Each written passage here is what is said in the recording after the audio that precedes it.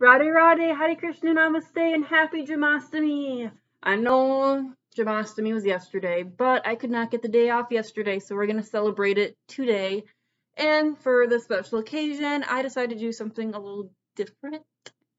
So, this is the beginning of the story of my vision of doing this. So, my dear sister gave me one of her mom's old lengas. And I love this lenga. I love it. I love the work on it, but upon closer inspection, the dupatta and the blouse were just full of turmeric or like curry stains, which happens, like things happen. And I'm like, what am I gonna do? Because it's so beautiful. And the blouse, I think I can still save. It's still in my closet. The dupatta I had to throw out, and I've tried endlessly to try to find a dupatta to match it. I bought sarees. I bought fabric. I've asked people to try to match this to me, like the skirt to me, and the person who did match it sent me a sari, which was too short, which I'm like, that's fine. I could just cut it and make the dupatta with it. But it just was not working. So I ended up making just some quick clothes for my deities, which you've probably seen them. Once you see the skirt, you'll kind of know what I'm talking, the color and outfit, if you follow my deity Instagram. And it's like, I don't know what to do. Like, I feel like awful because I want to wear it so bad because I think it's gorgeous. It's absolutely gorgeous. So basically, I found this, which I think screams Vrindavan. I think that, I don't know, I see the Radha Krishna TV show when I see this, and I'm like, I bet you, by the way, here's this, sorry. This is like my third time recording this video because my first time, I literally tripped on the sari as I was draping it for you, and then the second attempt, my hair clip kept popping out, and then we're gonna go for it. But anyway, so I'm gonna start off by introducing the lenga. Now this is a beautiful silk lenga, and oh, I'm gonna show you my peacock clip that kept popping out. You see, it probably is in there crooked now, but I'm dressing for Krishna. I'm not dressing to impress anybody but Lord Krishna and Radharani, my dear Radharani. So there we go. So basically what I'm going to do is I'm going to first find the palu, and I'm going to,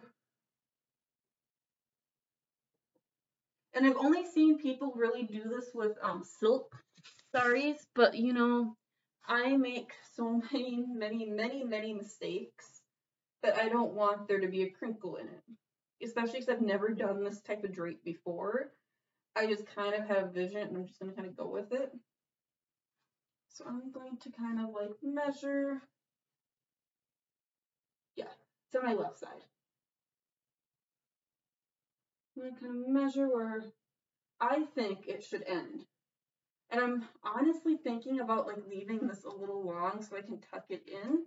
So I think I'm going to do that for now, and if I have to, I will come back to that monstrosity.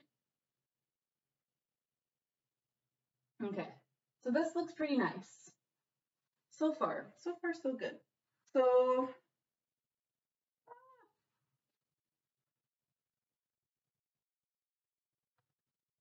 maybe I should just keep it to where I think it should stay. Because I'm thinking about it, and if I tuck all of this over here where it's supposed to be, it might come off a little bizarre. Like too much fabric. Okay, this is already looking really pretty. This is kind of what I've been envisioning. Now, as you notice, there is like some piling of the strings. This is not perfect. I bought this sari actually from Poshmark, which if you would like $10 off your next purchase at Poshmark, I'm going to hook you up in the description. I believe it's now in India. Anyway, now I'm going to pleat. I should probably, I want to save pinning for last in case I decide to change it, but I really don't think I'm going to. I really like how that looks, but I'm going to save it. So I'm thinking just because of how the border is. I'm kind of watching it as I'm trying to drape it. I'm thinking because of how heavy the border is, I'm actually going to do pretty thick pleats.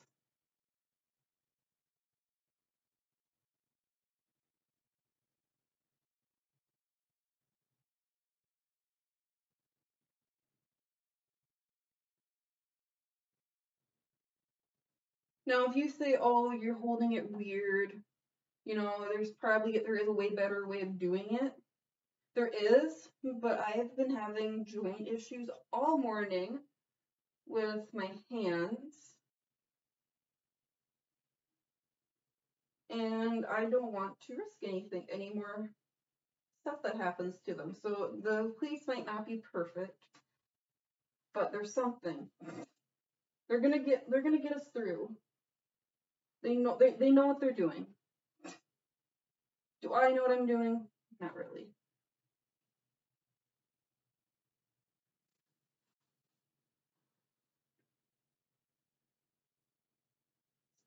So you're gonna basically we're gonna be looking like a normal sari from the side or from the front. I kind of mean like it's gonna very much look like a half and half sari. And I've also seen videos where they do all the pleats. They like hook it up here and they do all the pleats in the back. But I just kind of thought like that kind of reminds me of medieval Europe, like the older style gowns that you'd see in like medieval Europe, and it's like I really did not want to embody that today. I want it to be like fun, like traditional and fun for my look. Okay, so now we have all of the pleats done. So what I'm going to do first, I'm going to kind of like pinch this fabric back here where that border starts, and I am going to tuck it in the back.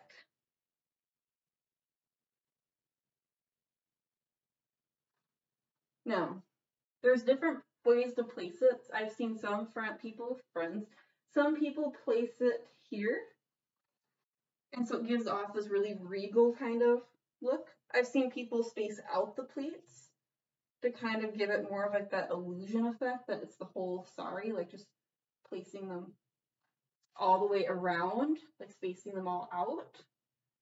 So it would look like that. And it would be more of like it would look more of just like a plain sari. But I think I'm gonna go with what I was seeing, where all the pleats are just on. I'm gonna redo some of the pleats. They kind of fell off on me.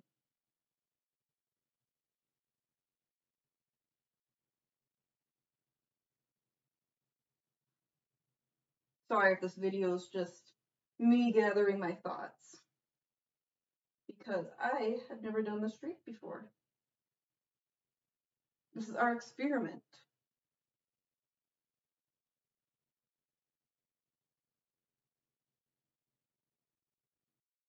Okay, so I think I'm gonna keep the pleats relatively to the side and kind of like bring out that.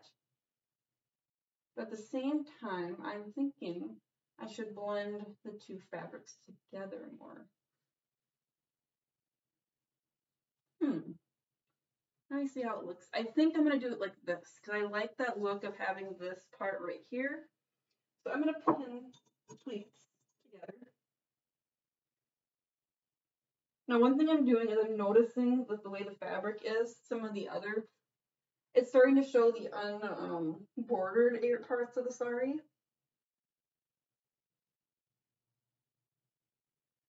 So that's fun. So I'm just kind of like twisting it so it doesn't do that, and kind of like flicking it like that.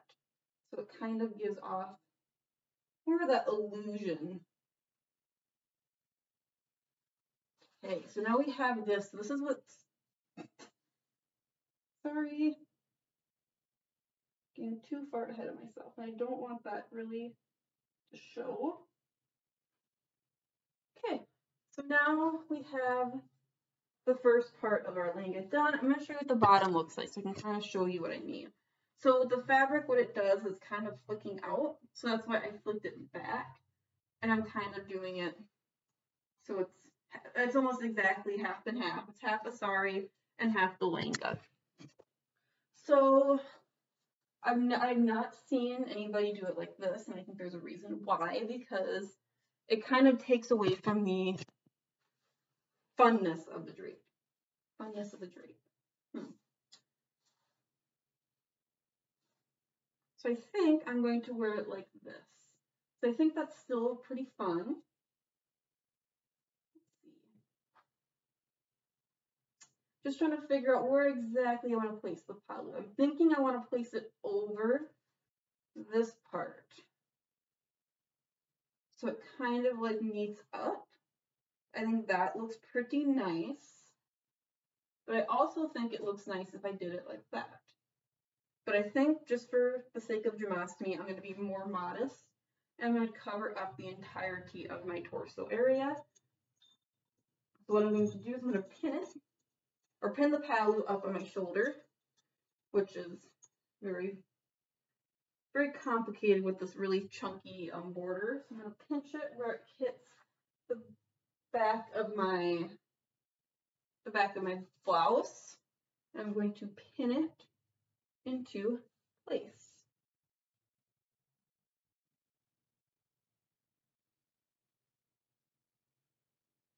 So now we have that part done. So now we have to pin the rest of the sari into place. So pinning it on the shoulder.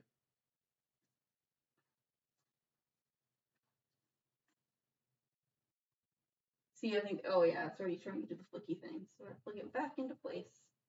Back into place.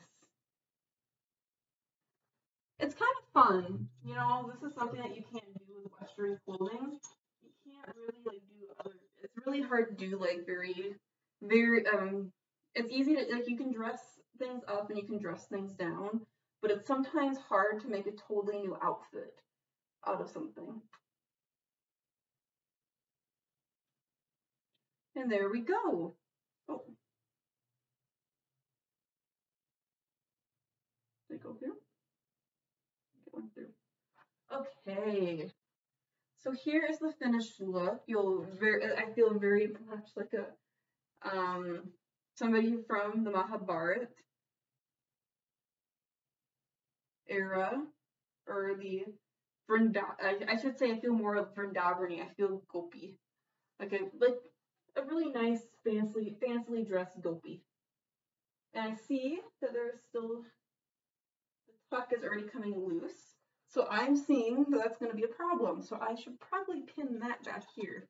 So I'm going to get it as tight as I can around this palu. By the way, look how long my hair has gotten. It touches the top of my tailbone now.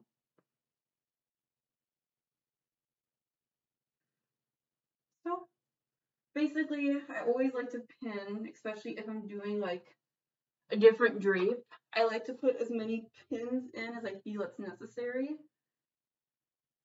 or might end up being necessary, because I don't know what's going to be the first thing to pop, or what will be the first thing to pop out. And also, if you would like a hair routine, my hair routine, I would be glad to do a video on it, because my hair is just, it's getting so long. It's just absolutely amazing. I knew eventually my hair would get this length, but for somebody who's had short hair almost all of their life, this has been an interesting experience.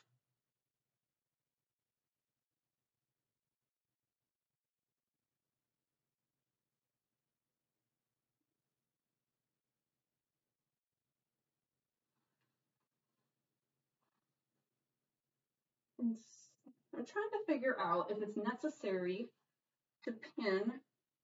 I mean, everybody I've seen on like Instagram, what they do is they have like a waist belt here to accentuate their waist, but I feel that's really a bridal-y type thing to do. And it's like, I'm not a bride. So I think I'm just gonna leave it like this, and then when it falls, I'll let it just kind of like will decide naturally, because I really don't mind the look when it does that. But anyway, thank you for watching again. Like, this has just been a fantastic journey that YouTube has given me, and I'm so happy that I can at least share this with you. Floral test. That's definitely gopi material. But yeah, I'm sorry that I did not upload yesterday for Jamnmashtami, but happy Jamnmashtami again. Bye bye, Jai Shri Krishna.